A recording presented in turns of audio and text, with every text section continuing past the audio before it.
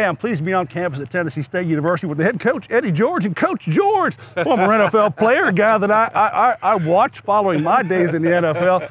Hey, you've got to be a lot of pride now with what you've been able to accomplish here in a very short period of time and with your team playing so well. What's it like for you to be a coach of a great bunch of guys? You know what, one word, I'm blessed. Really honored. Never thought I would get into coaching because of the hard work that goes into it, the long hours, the stress, the gray hairs, but the gratitude that I get in watching these young men grow and develop and see the light bulb go off supersedes all of that. It's truly ministry and God's work. That's kind of how I look at it. Had to really grow, continue to grow into this role, but I really have enjoyed, coaching these young men about life, as it translates onto the football field. So it's been amazing. Football, I think, is a teaching moment, a teaching opportunity for young people. Talk about some of the concepts and things you want to pass along to this group and others. Well, number one, to have courage, to dream big. First of all, you come to college to get a great education and to think about life after football, and to give them a guiding light for after the game. Football is just a platform to your purpose, and your purpose is always being defined until the day that you're put in the ground. And I want them to understand that. I have these young men every summer before they come into camp, they have to write a legacy plan. Everything that they think they want to do, accomplish, dream big, and from your job to your number of kids you want to have, your family, and so forth. And we get up and we talk about those things. And it's been amazing to see how, they've developed. And then I say, hey, here are the habits that are associated with getting those goals.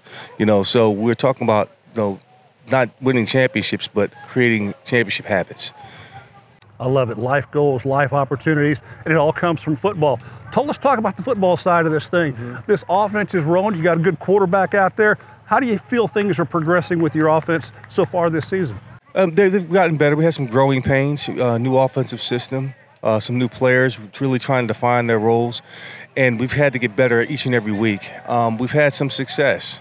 The key is now, can we string together back-to-back performances? Can we grow in that regard? We have to be consistent. So we've had a good defense. We have solid special teams. Now we have to have an offense that can put up points, and we're starting to show that a little bit. But we still got a long way to go. A lot of people they look at the schedule and they look at the Tigers and where you're at and what you got ahead of you, and they see that last game of the season. Yeah. Can't get there yet, but you might have a chance against one of the better teams in the country. Yeah, no. Well, before that, we got Howard this week. But coming out of the bye week is UT Martin. They were the two-time defending champions in this conference. SEMO's at the end. We got Gardner Webb on the road to Western Illinois. So we've got a few wars before we got to get to that point. We have to earn that right to play for that game to really mean something. And I told them, our goal is a couple things: is to be 9 units strong by the month of November. That's every single unit holding each other accountable, practicing at a high level. If we are 9 units strong in the month of November, then we'll have something to say about that and have an opportunity. We're starting to see that.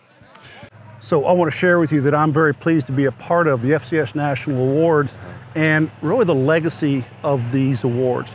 The names such as Peyton, Buchanan, Rice, Robinson. Yeah. What does that mean to you, being at an HBCU with all those legendary HBCU names? You can throw Claude Humphrey and Richard Denton in that mix too. I mean, it means a lot. This level of football, FCS football, HBCU football, is rich in football tradition. Several NFL Hall of Famers have come from this level. Humble beginnings. It's hard work. You learn how to grind. You learn how to do hard better. If you will, the lack of resources, and you just overcome. You're faced with adversity at every turn. You just learn how to rise above it and really shine, because it really forces you to operate at a high level, although you don't have the best of everything. You have each other. You lean on each other. You're able to get better through that. I always try to give back, so to speak, to the FCS programs. I came from an FCS program myself, and you having the opportunity to coach these young men. What's it like being able to be instrumental, not only in their football world, but in their daily lives? I've been doing a lot of studying of coaches since I took this job. I mean, I played the game for so many years, from high school, college, professional now. Just listening to John Cooper or Jim Tressel, or Urban Meyer, Joe Paterno, even Bo Schembechler, to some of the great coaches of our time. It's you don't know the impact you're going to have on these kids, in 4 years.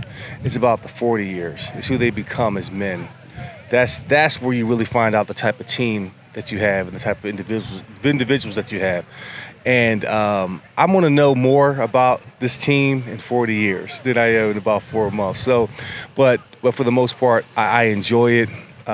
It's been eye-opening and gratifying for me because they've added more to me than I think I did to them in terms of value, because it forces me to be present, to be honest, to be open, to be truthful, and it's been amazing.